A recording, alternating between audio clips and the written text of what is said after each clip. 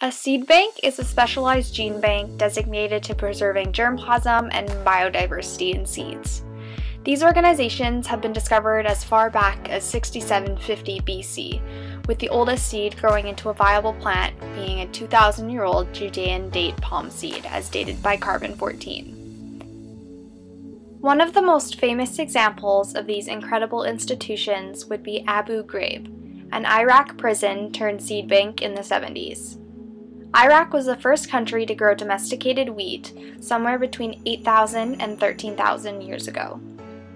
When the United States gained control of Iraq, laws were implemented that prevented the saving of seeds through seed banks.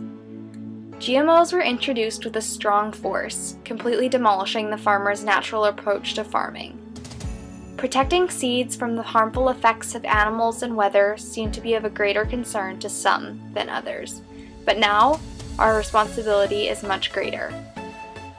The significance of these efforts was appreciated so deeply by Russian biologists in the Svalbard Global Seed Vault that they died of malnutrition and starvation over their refusal to eat Russia's future, and to this day, some still refer to this organization as the tomb that gives life.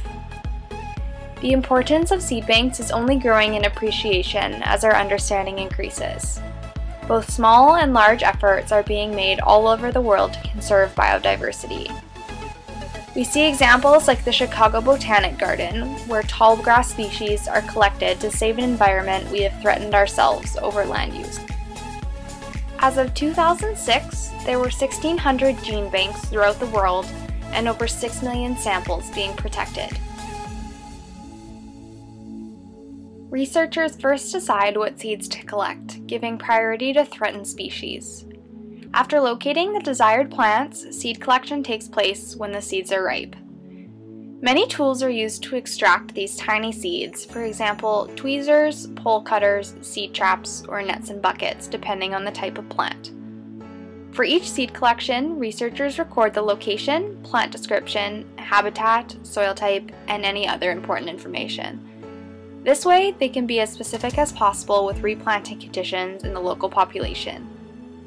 Each seed sample is assigned a unique number. For example, this little guy is 10367. To ensure the highest quality, collectors clean each sample by being shaped through a sieve or having a machine blow on them. They are then dried to reduce moisture content and stored in minimum -20 degrees Celsius in airtight containers. One of Canada's best and biggest seed banks is located in Fredericton, New Brunswick.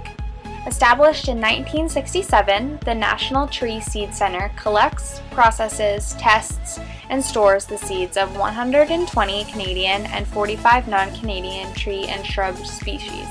Try saying that 10 times fast.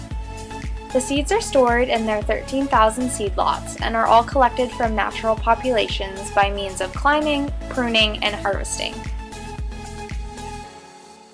Whoops, that's Canadian with a capital C. The seeds are tested for moisture content, weight, and germination to see if they're worth planting. The goal of NTSC is to preserve the genetic diversity of Canadian tree and shrub species while making them accessible to researchers, the primary users of the bank. However, there are many well-known efforts outside of Canada, such as biodiversity, an organization working towards sustainable food and nutritional safety.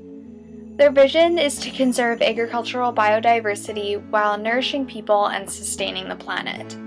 They are currently focused in West and Central Africa, Southeast Asia, Central and South Asia, Central and South America, as well as East and Southern Africa. The Millennium Seed Bank Project is the largest plant conservation program in the world. They are responsible for the collection and conservation of 10% of the world's seed-bearing flora, which totals to about 24,000 species. The MSBP focuses on building relationships worldwide to support and advance seed conservation efforts. They are active in Africa, Eurasia, Asia, Europe, and North America. The Millennium Seed Bank Project is considered one of the top 5 seed conservation organizations, along with Navdanya, the Svalbard Global Seed Vault, the National Center for Genetic Resources, and the Vavilov Research Institute. Each and every one of us needs to ask ourselves what effects we are having on genetic modification. What are the long-term consequences of removing natural species and creating what we consider the perfect specimen? Our predictions may or may not be accurate, but we can't let ourselves get to the stage where we have to find out firsthand. Our selections and ideas of perfection are always changing, and what may be helpful today could be harmful tomorrow.